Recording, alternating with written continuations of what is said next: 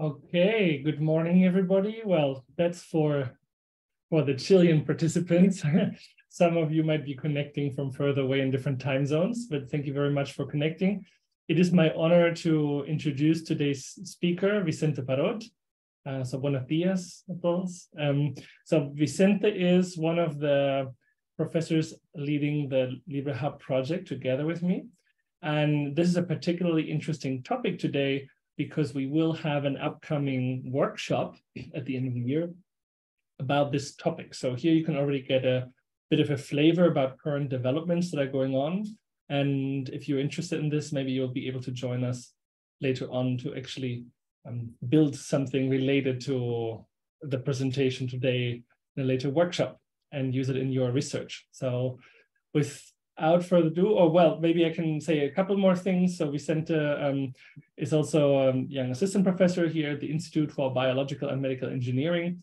And he has spent the last many years actually in Boston in the US at Harvard to do a PhD and postdoc. And there's still a number of collaborations going on and interesting insights for technology development projects that are going on over there. But now we are building all this development infrastructure here in Chile. So with that, thank you very much for presenting today, Vicente, and we're looking forward to hearing from you. Thank you very much, Tobias, for that nice introduction. So in the talk today, I plan to introduce some of the research that I've been doing, and mainly to show the motivation of why I have an interest in controlling light sources and other synchronization of signals with precision. And so after I explain that, I'll then mention a few of the developments that we're doing right here, right now in Chile to continue some of these projects. So in my research, I developed computational imaging tools, and during a number of years, I specialized in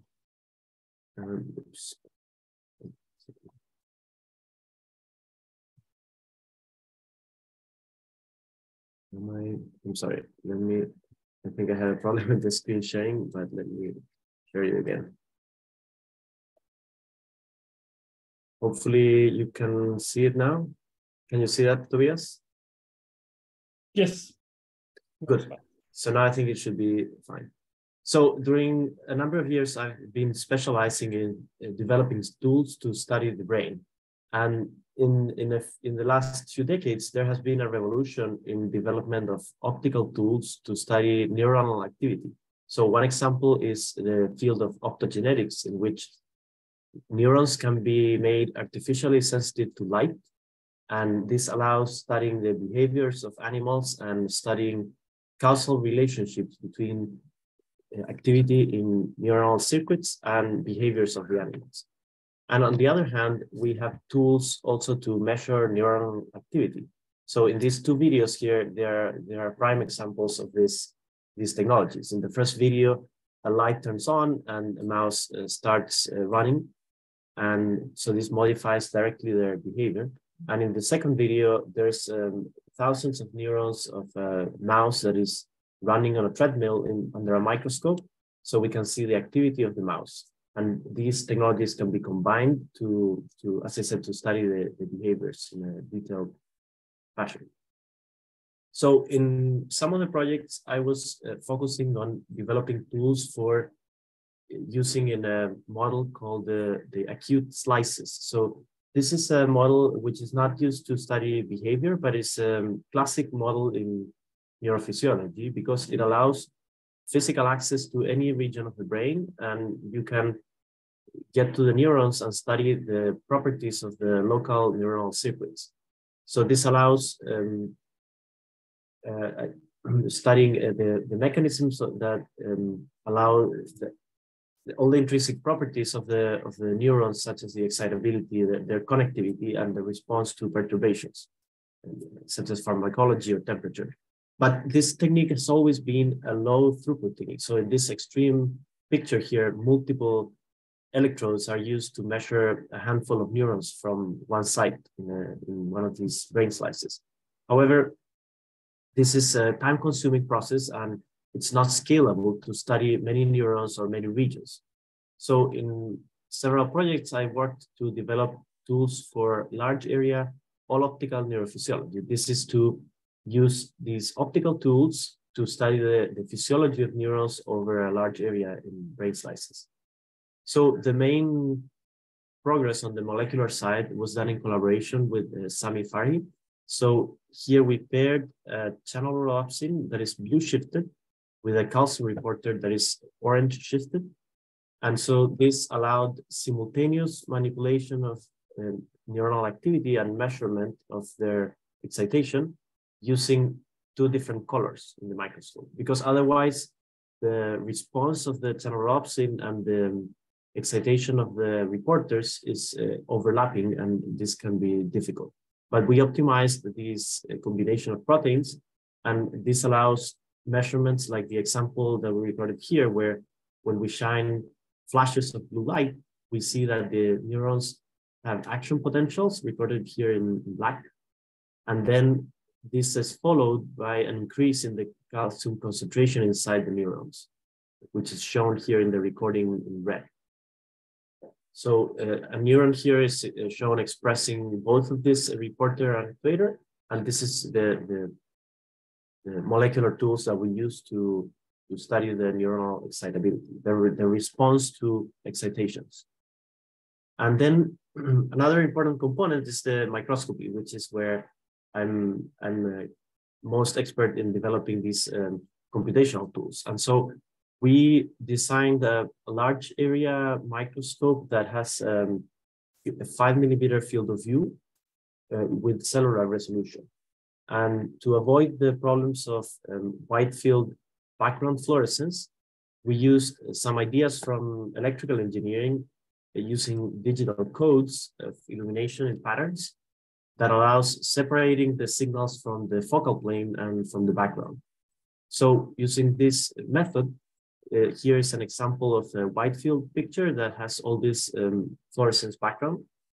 But then when we take a picture only of the focal plane using the digital codes, then we obtain signals that are specific from neurons that are in the focal plane. And this allows rejecting the mixed signals when we want to record the activity of different neurons. So I showed here molecular tools and optical tools, and then we applied these methods for studying the excitability of neurons. And so expressing these two proteins in the brain of a mouse, and then using these brain slices for doing the measurements, we then developed an optogenetic stimulation protocol in which we record the activity of we record the calcium concentration using the orange reporter.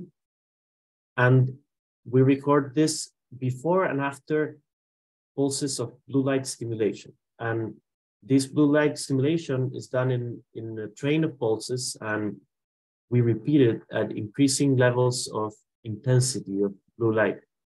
This allows recording a type of signature of how the neurons respond and how do they saturate to the excitation, the artificial excitation from the channel rhodopsin.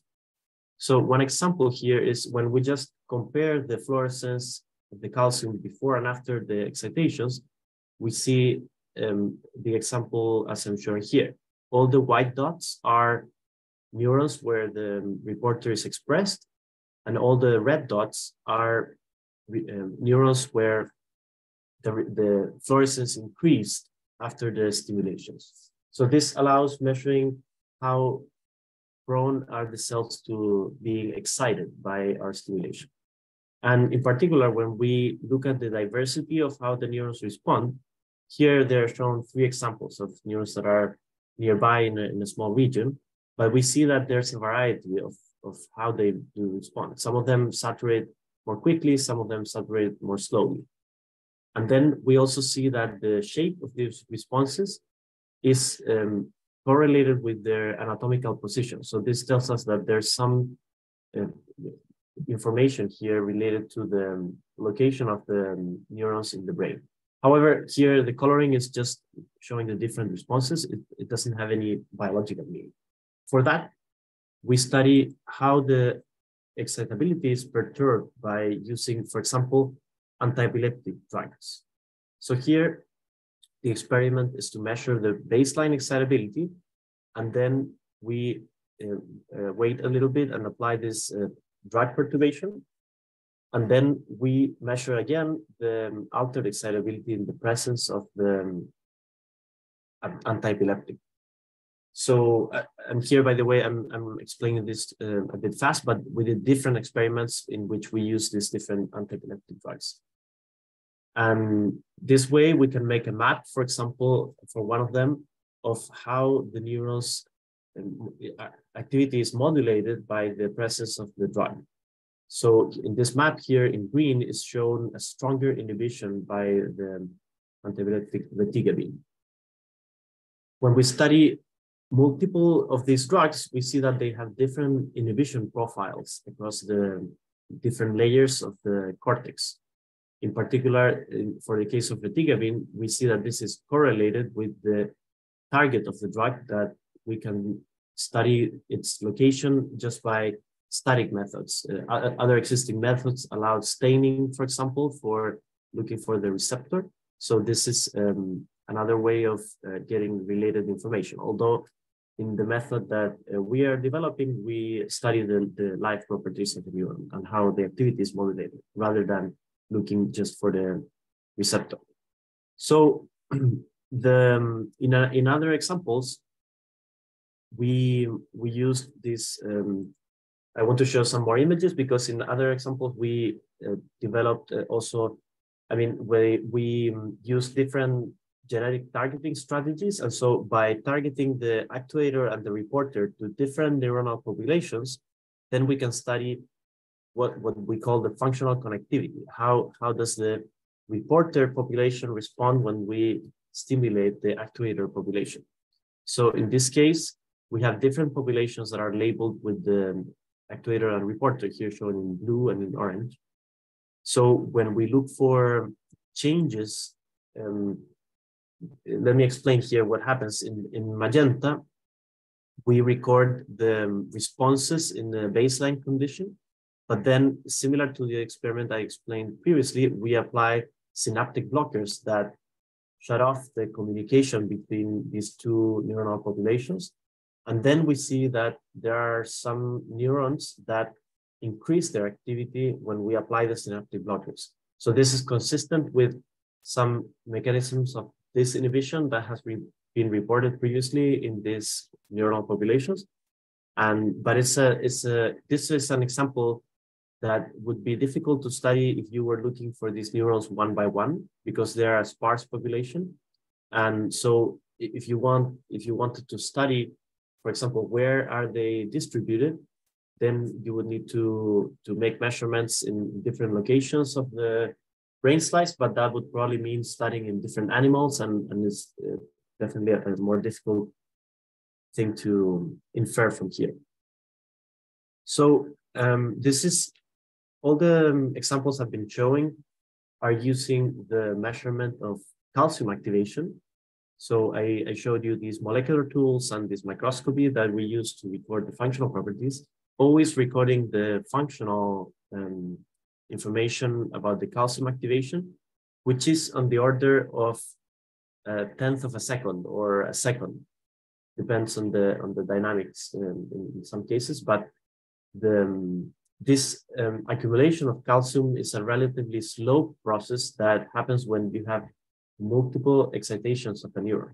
But these excitations really come from originally from the electrical activity of the neuron. And in the case of the action potentials, which last about a millisecond, we also have molecular tools to measure them. There are pairings of voltage reporters and channel rhodopsins that you can use, for example, in the case of this movie, to record how an action potential propagates through a neuron. This is using a different technique that I'm not describing here. But what I do want to describe is that we combined this method of microscopy using the patterned illumination to record the fast dynamics of the action potentials. So to solve this problem, I worked in collaboration with another colleague at Catholic University, Carlos Singlón, and we used ideas from other fields again to develop an algorithm for compressed sensing. This has been used before, for example, in MRI images of moving heart and other stuff. And so in this algorithm, the trick is that we use a fast projection of patterns of illumination, and then we use a demodulation method. I won't go into many details here, but there's a computational algorithm that is paired with the way that we illuminate the sample. So if we get the pictures with the right illumination patterns, then we can reconstruct again the signals from the optical section with the fast activity that we want to record. So in this example, these two rows show the difference of recording neurons using the wide field method and the structured illumination method. So in this, maybe I'll explain a bit more detail here, but we have multiple neurons in the tissue. The tissue is, the brain tissue is a very dense concentration of neurons and their processes that are all intertwined. So normally for recordings of the action potentials, we need to make a sparse expression of the reporter in the target population, meaning that if we have a dense expression, it will be difficult to extract these signals because they are going to be mixed together. Part of the difficulty is that we have a short time to do the measurements because we want to record the action potentials that can last a few milliseconds only. So this means that we have to take fast movies with the camera. And so in the example here, this experiment shows the recording of two neurons that are nearby, a slight difference in depth. So when we record with the wide field method, which is the other standard, when we try to get the signals from one neuron, we find that we not only get the action potentials of that neuron, but we also have a mixture of the neuron in the background that has also a partial information here in its own action potentials. So this is a problem because usually the detection of the action potentials is limited by the noise. And if we have noise coming from other cells, this makes it very difficult to extract the action potentials. So by applying the optical sectioning method, using the patterns, we are able to capture a high contrast of the cell membrane, which is where the reporter is located, and also capture the fast dynamics of the action potential. So this is an example where we use again pattern illumination, but now we push it to the fast limit in which we don't need to record a full sequence of patterns in order to make an optical section, but we use this compressed sensing method to accelerate the measurement. In a different example of the same technique, we also measured, for example, zebrafish. So this way we can measure larger fields of view at slower speeds that are well adapted to measure calcium, for example, in the activation of the neurons in the zebrafish brain. So I've been showing you, so far, I've been showing you these different techniques for measuring neurophysiology. So, but they're all based on optical tools to probe the neural function. So in one case, we use this for calcium recordings in large areas in acute brain slices. In another case, we use compressed sensing to measure also very fast dynamics, but in smaller fields of view. Well, actually, we not shown here, but we also did these two together. So we applied the compressed sensing also to the brain slices, but that's I guess more details there are always more details in the papers. The important thing is that I want to give a general overview of the types of biomedical optics that I've been working with. And also specifically, I want to show I want to go back to some of the problems that we encountered here, because here in this all optical excitability protocol is a good example.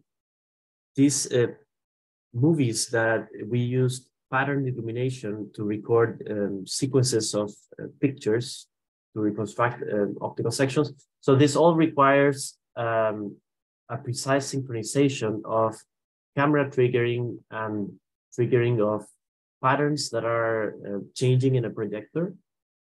And importantly, we also have we need a precise triggering of the stimulation for the actuator, the channel rhodopsin. So this actuator, for example, is stimulated with 488 nanometer light here. This is blue light, but we want to maximize the neuronal activity that we stimulate with a given dose of light. This is because if we shine too much blue light, we may induce other photo damage in the samples or in the neurons. And on the other hand, the action potentials that are generated when the channel rhodopsin is opened, they last a few milliseconds and have a refractory period in which you cannot simulate more action potentials in the same very short interval. So we have to, the optimization we did allowed us to use, for example, trains of pulses that are going to make multiple action potentials, but in independent moments when the neuron is not still in the refractory period. Basically, this allows us to maximize the calcium increase so that we can measure it effectively with these short exposure times. But in particular for the illumination, we need to trigger these lights with short time windows and also control their amplitudes precisely. We have to calibrate the power of the light that we're using to make sure that the intensity that we're using is reproducible between different experiments. This is because we already have noise, for example, from the different levels of expression of the channel rhodopsin. But when what we do to overcome these problems is to compare the excitability before and after a drug. So this allows us to look at the changes in the calcium increases, and this avoids most of the problems caused by different expression of each of these proteins. However, I just want to stress that it's particularly important that not only we have the stimulation precise in time, but we also want to make sure that it has the right power each time that we apply it. Otherwise, we could be seeing effects that are just derivative of an uncontrolled power in the stimulation. And similarly, for this other example of the Hadamard pattern recordings, when we measure action potentials at 500 hertz, to do this recording, we have to take pictures with patterns that are repeated at 1 kilohertz. So this means that every millisecond, we took a picture with a different pattern in the sample. And we not only want to target the illumination using these spatial patterns, but we want to, again, turn on and off the light at precise moments that are correlated with these patterns. So this all means basically that we have to have triggering of these signals from a computer usually, but could also be from a microcontroller or other devices. And so I wanted to get to this point, basically painting a picture of the research that I was doing in these projects, and also showing some of the challenges in the synchronization and in the precise control of light that we need to do in order to do these measurements. So going back then to kind of closing this area, I can mention that we have advanced in implementing now the next generation of this neurophysiology microscope in Santiago. So we have a collaboration with Rodrigo Del Rio at the Faculty of Biology in Catholic University, and we already built there this as I mentioned, the new version of this microscope, where we are going to hopefully soon start some of these neurophysiology experiments. But in the meantime, we're still doing some of the last details in preparing for example, the illumination. So at this point, I wanted to switch gears a little bit and then just talk more about the illumination in microscopy. But first, maybe if there's any question about the research, I can address it now, and well, I guess we can also do it at the end. But if anyone has a burning question, you can do it.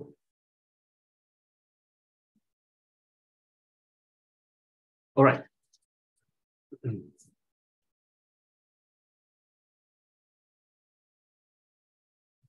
So I want to, I have a kind of a very basic presentation here about the illumination in fluorescence microscopy, and I'll just be talking about some of its aspects.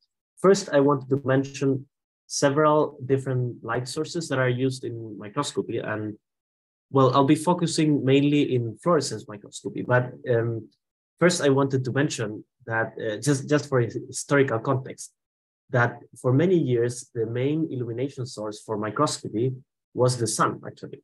So microscopes used to have a little mirror, and you would usually just direct the light shining from the sun directly with this mirror into your sample to look in transmission mode with white light. But this, of course, is not adapted to the era of fluorescence microscopy, in which we need light of much higher intensity usually, and also we need kind of much more technology than what's shown in the microscope in this picture. So basically, the sun is out of the question for the new methods. But one typical source of light that is present in many commercial microscopes are just white lights that are usually incandescent lights. They can be different types, like halogen lamps or arc lamps, but they may look like a box like this one here. And I should say that the versatility of these lights is that because you have a full spectrum, then you can use color filters to just pick any color you need. However, they are inefficient because to use one specific color, you just discard all of the other light. And the other, well, but in many applications where you need white light, it's very useful to have one of these sources. But the two ones that I want to mainly focus now, which are actually the two types of illumination I'm installing in this new microscope, are the LED and the laser. So LEDs they provide also a relatively broad spectrum, but that is not full spectrum. It's not white. You have white LEDs also, but there are LEDs available at single colors that have relatively broad spectrum, but as I said, a specific color. And the main feature of these light sources is that they are incoherent. They are pretty efficient. They generate a lot of light for the energy they use, and they can be high powered. They can be small. Importantly, they are very stable. These are solid state semiconductor devices, and you have simple electronics that put a current there, and you have a very steady light that you can turn on and off very quickly. So this is super useful, and the availability of different colors allows you to mix them. Also, have different whatever colors you need for your microscope. You have many options to pick from. But it's not always super straightforward to use them, because for microscopy, many times you can buy, of course, commercial devices that have a lot of kind of research grade good features for your experiment. But actually, because they're very simple electronics, you can also build it yourself. It's just that it's not necessarily obvious all the different steps. The other important light source in microscopy is especially for fluorescent microscopy, is the lasers. So the main features of the lasers that are different from the LEDs is that the lasers provide a coherent illumination. And well, this goes deep into the physics of how the coherent light is generated. But this essentially causes the light to have a really very, very narrow spectrum. It's like a single frequency instead of a broad spectrum like the LEDs. And also they can have very high power. It's sometimes much, much higher than the LED. Although this does depend on the color and the technology of the lasers. There are many different types of lasers. They come in all different colors and sizes. But some of the expensive ones that are used for microscopy are very simple to use, and you have all the colors. They're very nice. There are, of course, other options. Depending on the requirements of the experiment, you can trade off some of their qualities and get cheaper lasers. But I would say the main feature of the laser light is that you can focus it very sharply with a high power. This is not really possible with LEDs. So you can have a lot of light overall with LED, but if you want to focus in a tiny spot, you can get much higher powers with a laser than with an LED. So this is very important for the type of scanning microscopes. In those cases, they many times they usually use lasers. So, by the way, I'm focusing here. My mindset is put on the wide field microscopes and on having multiple colors for fluorescence microscopy, as I showed in some of the examples before in these experiments. So I want the microscope I'm building to have a versatile functionality that you can use it for different experiments using different colors, both for functional imaging and for structural imaging of static samples. But to have versatility, then you need to be able to switch and control different colors of these lights in a modular fashion. So let me mention, I want to say, how do you, let's say you have multiple colors of LED or laser light, and then how do you mix them? So, and again, I'm focusing on the microscope where we have all this versatility. Of course, it allows you to install it the way you need for any experiment, but also you have to be putting your hands into this work and doing some of these configurations yourself, because of course, none of this is important to know in a commercial microscope where everything is turnkey. You just turn on the software and use it. But for understanding a little bit more how do different colors work in the microscope, I want to mention how are they combined. So if you have multiple color sources that you want to use for multicolor imaging, or for, let's say, UV or blue stimulation of different samples, or for photochemistry or for optogenetics, then you can have all these simultaneously in a microscope. And so the typical method to join colors in free space is to use dichroic mirrors. So similar to the dichroic mirrors in the main dichroic mirror of a fluorescence microscope, you can have these colored filters that allow you to mix different colors of samples of light sources. So this is kind of an extreme examples that has how many other 6 colors that are mixed together into one beam that is illuminating the sample. And then this is useful for free space optics. And so this will be good for LEDs and also for lasers that are traveling in free space. However, if you have light that is inside a fiber, to couple it into the microscope, then you have these other devices called fiber combiners. So these are just waveguides that will mix the channels, and so you can have multiple inputs, like each one in a different color, and then you can have one output that has a combined combination of, combined combination, obviously, but that has all the colors together. So, by the way, if you mix multiple colors of any of these types of light, you can also emulate something similar to a white light that you can use for everyday observation. So then another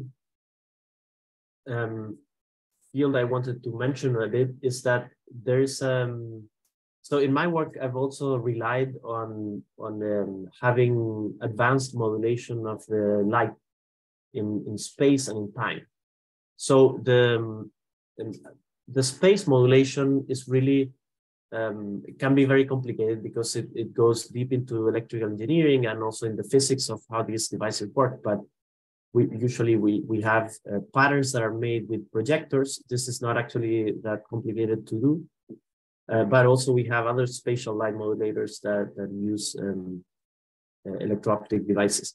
But I wanted to mention here also more specifically, how do you modulate the light in time, which is much more important to do, I would say, for general use, and also less complicated. And so I would say that the main important ways to modulate the light, you can have electronic methods, which is maybe the simplest one. You just control the electronics so that your LED, let's say, turns on and off. So this way you can control to have different intensities over time, and you have different properties. But this, I would say, is the main method of modulation. You can also have mechanical shutters. So this is useful for when you want to make sure that the light is shut completely in some time, depending on the light source. There are some light sources that when you turn them off electronically, they don't necessarily reduce their power 100%. They may reduce to a load light level, but not 100%. So this type of issues, you can make sure that all the light is shut if you have a mechanical door in front of the light. So for free space optics, there are some mechanical shutters that are very fast. And also for fiber optics, you have modulators. Those are not mechanical, are actually electro-optic devices, but you can also turn on or off the light. I guess that's in the next category. So I have here electro-optic devices, but here I would say this is also an important method for modulation of light, because even though, for example, I haven't implemented this myself in Chile, another common type of modulation that I used before in microscopes that have many different colors of laser light is there's something called, for example, an acousto-optic tunable filter. And so this device has a crystal that, when stimulated with a mechanical wave, will produce diffraction in the light of different colors that is going through. But then so here you can control electronically the diffraction for the different colors of light simultaneously. And so you have an input beam that already has all the combined colors. And then you can diffract these beams. So you put the default configuration in no light going to the microscope. But then when you turn on the diffraction, you have the light going to the microscope. So this switching can be done with electronic control using a radio frequency amplifier. And here you can have switching times in the order of lower than a millisecond, basically, but on the order of microseconds. So this allows to, in any experiments where you need like really sharp control of the timing of multiple colors, then this is super useful because you control them all in the same device. But it's also difficult to configure. But I would say for many applications, this is not necessary, and the electronic and mechanical shutter is more than sufficient. So I think those are the main ones that I'll be using soon in my microscope. And so this is a bit of general information about light sources and their switching. Hopefully that's useful if some of you were interested in this part. And I want to mention also, I actually don't have too much information, but I want to mention some of the work that we are doing in the implementation of these devices in our local version. So first, I want to mention, so one very important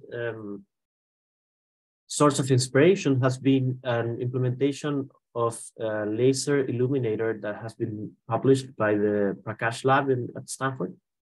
So here they use low-cost diode lasers that are coupled to multimode fibers. Then these are combined with one of these fiber combiners that I mentioned. And finally, there's something called speckle that arises when you have coherent light traveling in a multimode channel, like these multimode fibers. So this speckle can be something good or bad, important or not for your experiment. And so in the light source that they published, they basically described like a super cheap despeckler, which they show in this picture, in this blue fiber. But then they say that that's actually not very good. And so they use an expensive one for the experiments. And so this is kind of a problem because we are not sure we want to. So basically we decided not to get this expensive part. And so the version that we are installing here is similar to this one, but so first we have a different diffuser in the collimation of the light that takes care of most of the speckle problem. And then we also do something that is related to stabilizing the phase of the laser so that the speckle is not changing over time during the experiment. But this, at the end, is a work in progress. We're also exploring other alternative cheap ways of modulating the speckle to see, I mean, when we learn more about those, we can probably recommend some alternatives to the one shown in this picture. But essentially, we are implementing something very similar here. The key is that lasers, as I said, can be very expensive or very cheap. So the lasers here, the diode lasers that are coupled to multimode fibers, these can be pretty cheap. So you can get a high power module for let's say $100. But these have a lot of power and they're really super useful. You can switch them fast. And well, in the details, they do have differences with the LEDs.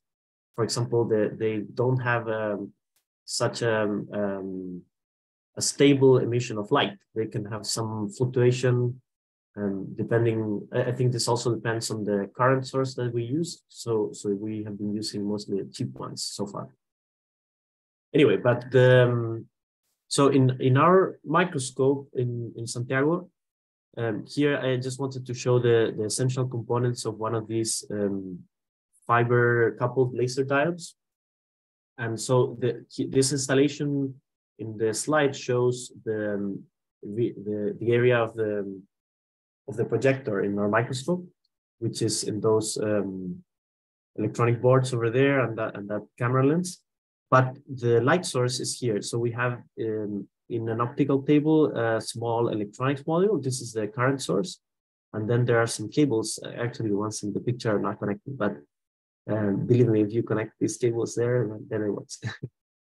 So you have a few cables and this little part in a black box here is the laser diode. This is then coupled to multimode fiber that is then coupled into a collimator that has an integrated diffuser. All the rest of the parts are not part of the illumination. But this collimation enables then you launch the light in a forward fashion as you need for going into any microscope part. And so this is essentially our part of our, I mean, we also, as I mentioned, are developing many different colors. This picture is a little bit older and now it has the combiner and several other stuff. But what's shown in the picture is essentially what we will be developing in the workshop with LibreHub. So if you're interested in that, please stay tuned for the next few months that we will be announcing more details. And and still before I finish, I wanted to mention, so the other part of our development are these, we are also using LED light. So basically we have different colors in different versions, and sometimes we do have redundancy because for some applications, for example, you want the most intense blue light, but for some others, like the optogenetics, you want to make sure that you can control the power very reliable, and you need actually low intensities. So the LED is also great. But anyway, for the LEDs, in order to maximize their light output in high power LEDs, we have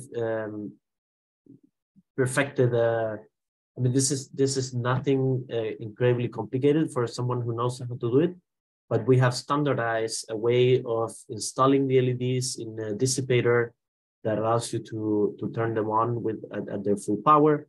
And then we also have a small recipe for installing them in a tube that makes a very stable connection.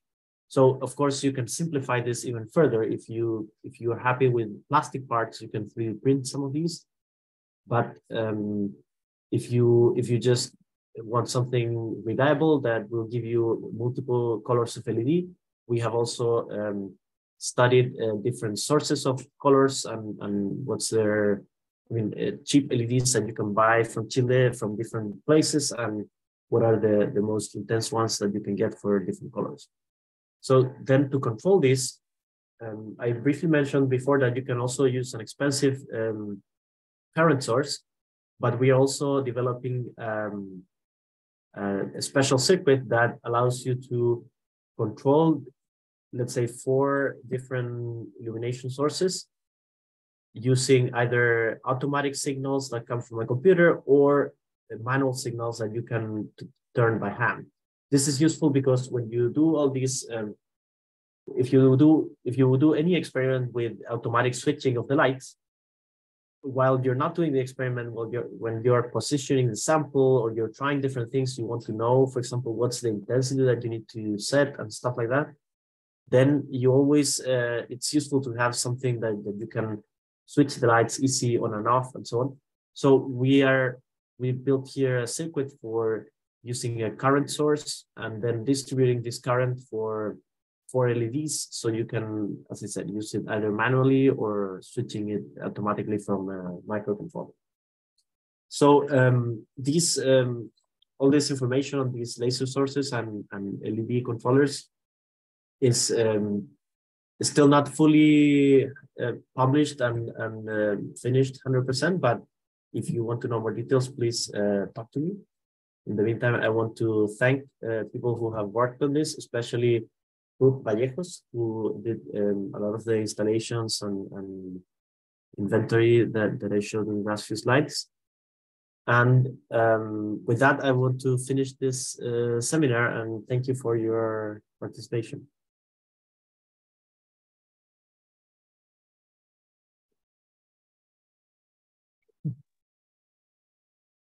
Thank you so much, Vicente, for a very interesting presentation about your research uses of illumination sources and your current work. I guess you can remoderate the questions yourself. I think we have a couple of minutes left for the seminar. Yeah, we have a few minutes, but do you have any questions?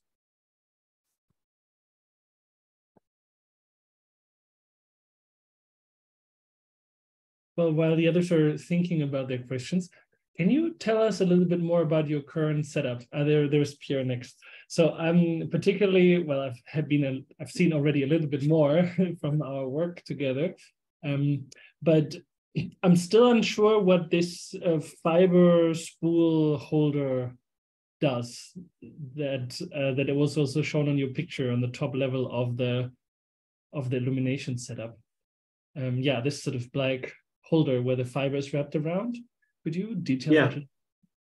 Yeah, so that's nothing too complicated actually. So there's a plastic part here that holds the fiber, and this is this is not a key piece of the equipment. The thing is that these optical fibers are quite fragile. So if they bend over a certain curvature, they will break. That's the main problem. So you don't want to accidentally trip over them. And so in the implementation here by the Prakash lab, So this picture here, I think it's intended to show you all the parts and understand how are they connected. But I don't think this is actually how you would use it ever, because you don't want to have this spaghetti of different fibers that will be tangled together and prone to breaking if you move things around them. So that's one thing. Like this, they just have the tape there on the side, because I've seen it in action in their lab. The yellow tape? Yeah, so they just have a bit of tape and they leave it like this. But yeah, maybe it's a little bit risky. I get the point. No. It's I mean, of course you can use it there. And so actually they do have an acrylic there. And if you have everything secured to the acrylic, then you're good to go. In my case, our microscope, for example, is in a neurophysiology lab. And there are no engineers there. So most of the people who will be using it are biologists, and we definitely don't want to have any free fibers, I think, because anything that is kind of unknown movement would be a problem. But another important factor that I wanted to mention is that the speckle patterns that come out of this illumination are also changed in a kind of chaotic way by the configuration of the fiber. So if you make any really small mechanical movement of the fiber, then the patterns will change. And so this is one of the things that we have been doing, that if you stabilize the fiber accordingly, then this problem of the patterns actually may not be a problem. And this may be a good way of illuminating without using like kind of an expensive despeckler and still having a very good illumination. So I think another key difference is, as I mentioned, the diffuser part. There you design exactly how the coherence will interfere at the sample. And so that's also something that may play a role in making a difference. Pierre, do you have more questions? Yes, so thank you, Vicente, for your presentation. I would like to know, according to your experience, which are the benefits and limitation that you have found working in this case of using 3D printing for optics?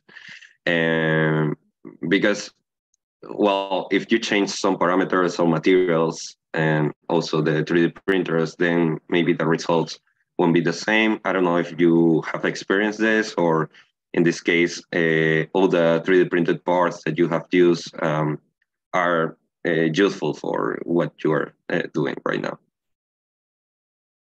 Yeah, that's a good point. I think I've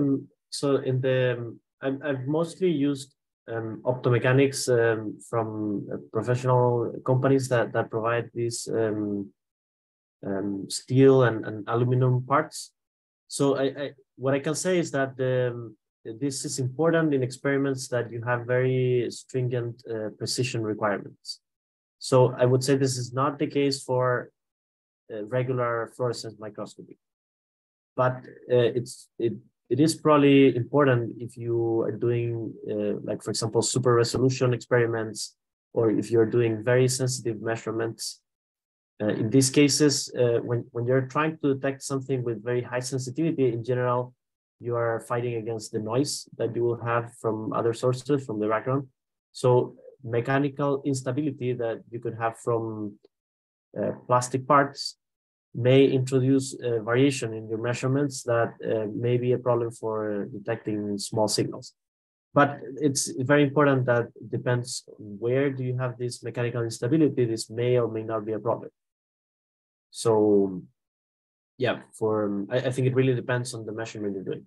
Then another thing I want to mention is that if you are using interferometric methods or methods that use the phase stability of the light coherence, then I think it makes a very important difference if you have anything that is not super solid, then you will have phase drift that is much higher and difficult to control. So this is something that we observe also. I'm also working in a project in the microscope using interference in the patterned illumination from a coherent source. And there it's, plastic hasn't been a problem for me so far, but I would say it would definitely influence how the stability of these systems is resulting. But as I said, that's in applications where you use coherence of the light, for example, interference. This is not the case in general fluorescence microscopy.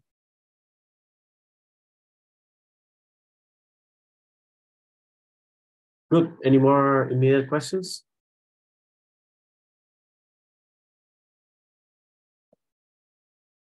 Well, we're also perfect on time. So then maybe I'll just thank you one more for sharing this interesting work with us. And then we'll upload the video as always also on YouTube, so it can be shared and viewed later by others. Thanks once more. Thank you.